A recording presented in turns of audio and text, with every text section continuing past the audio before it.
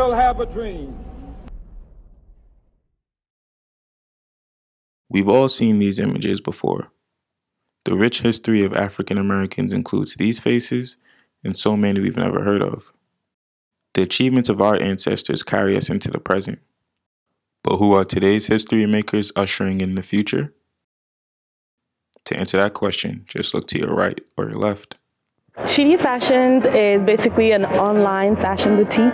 We basically provide elegant clothing with a taste of Africa. It's available to everyone around the world, obviously family and friends in Nigeria and obviously here, and just anyone around the world who has an interest in what we sell. If they like it and they want it, then we ship to them. Your account doesn't have to bleed for you to slay. Like, that's one of our goals, just to make sure people feel confident. Like, true confidence is not always in how you appear, but that is a factor, but it's in the beauty and just being overall, like, just confident in who you are. Venture for America is basically a startup nonprofit that invests in other students so that they can also start their own. So basically the whole purpose of it is so that we can be job creators for other people. In the long run, Venture for America promises to fund my business.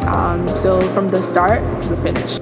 I didn't realize the significant role Black businesses played in this country, I think, until after I graduated college, as I started to think about the possibility of making differences in the lives of people in the community, what it means to be an entrepreneur, to provide opportunities for people who need it in the community. Because going to school, the message was you go to school, you earn a degree, and you work for someone else. I like to have that independence where I get to choose how I want my life or my day to play out. And that's one of the beautiful things about owning a business. Like, you have that autonomy over not just like how you want your day to look, but how you want your business to be ran. We want to start our own. We want to just do something different for our community, whether it's like restaurants, whether it's like a clothing brand or something big. Black businesses play such a significant role in providing opportunities for people in the community, and also because our people are so talented and motivated and have ideas and they want to share with the rest of the world. But the sad reality of it is that a lot of Black-owned businesses have a short lifespan, if that makes sense. The United States has over 27 million businesses. Less than 10% are Black-owned. Meanwhile, we continue to lead the nation in poverty. Let's say that you have $10, right? That money circulates in the Black community for 6 hours. In the Jewish community, it circulates in that community for 20 days. In an Asian community, it circulates in that community for a month.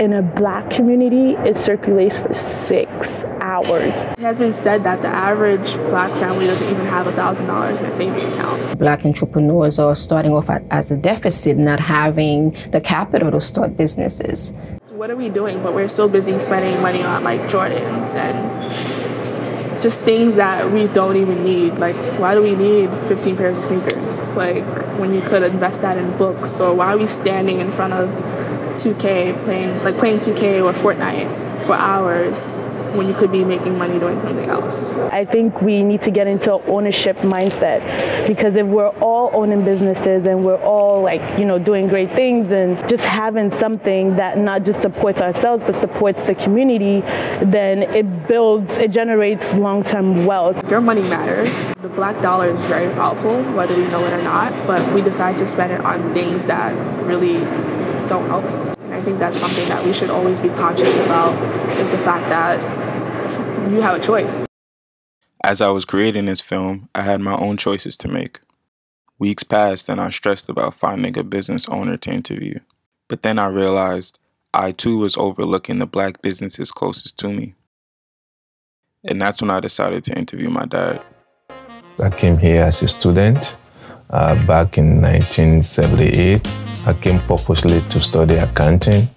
After finishing my accounting degree, I worked in a bank for about a year and went back home, and also decided to come back to America to pursue my career in accounting and to try to establish something, some source of fund for my family. I thought I should add something to the regular salary, and I decided to go into preparing taxes. That's what Hope Tax Service is all about. When you do people's taxes, in many occasions when they're entitled to refund, you put a smile on their faces, they're happy. So that's rewarding for me. Initially, I started with about 5 or 10 customers and it started growing. And personally now I have about maybe 100 or 150 customers. After observing some people, learning from them, see what they do and stuff like that, then I just decided to say, okay, it's time for me to start my own.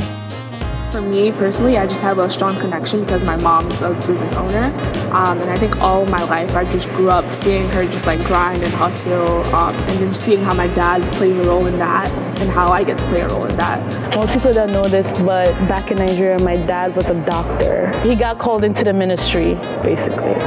And it's hard to, have built a career and then kind of have to start fresh. It took a lot for him to sacrifice basically everything that he's known, but his perseverance and his trust in God, took him all over the world. So when God really calls you to do something, he really makes a way and he makes provision for his vision. And so I truly believe in that. And those are characteristics that continue to encourage me and I hope encourage my sisters as well. It's so important for people to have others who look like them, whether it's in business or in the world of education. It's solidified for them that they too can make that next step and thrive. If I see more business owners, or if I have a dad who's a business owner, a mom who's a business owner, then it's okay, they did it, so I can definitely do it, and I can probably take that business and expand it to be even more. Because when you start something new, it's important to have a guide, if that makes sense, have someone to be there to encourage you. And when you're facing something that you haven't faced before, it's easy to give up because you don't know how to handle that situation. I believe 2 semesters ago I was doing research on H&M, and the reason why brands like H&M or Forever 21 or just particular brands are so cheap is because the workers really don't get paid anything. They're laboring while we're getting cheap clothes. As opposed to supporting a business who is very ethical, or supporting a business where the mission is about empowering the community. We run an after-school program, and one of our goals is to, in the future, be able to fund children to attend, because a lot of the children that attend our program, I would say they're low-income families, and most of the time, even though the payment is nothing crazy, it's not something they can easily afford.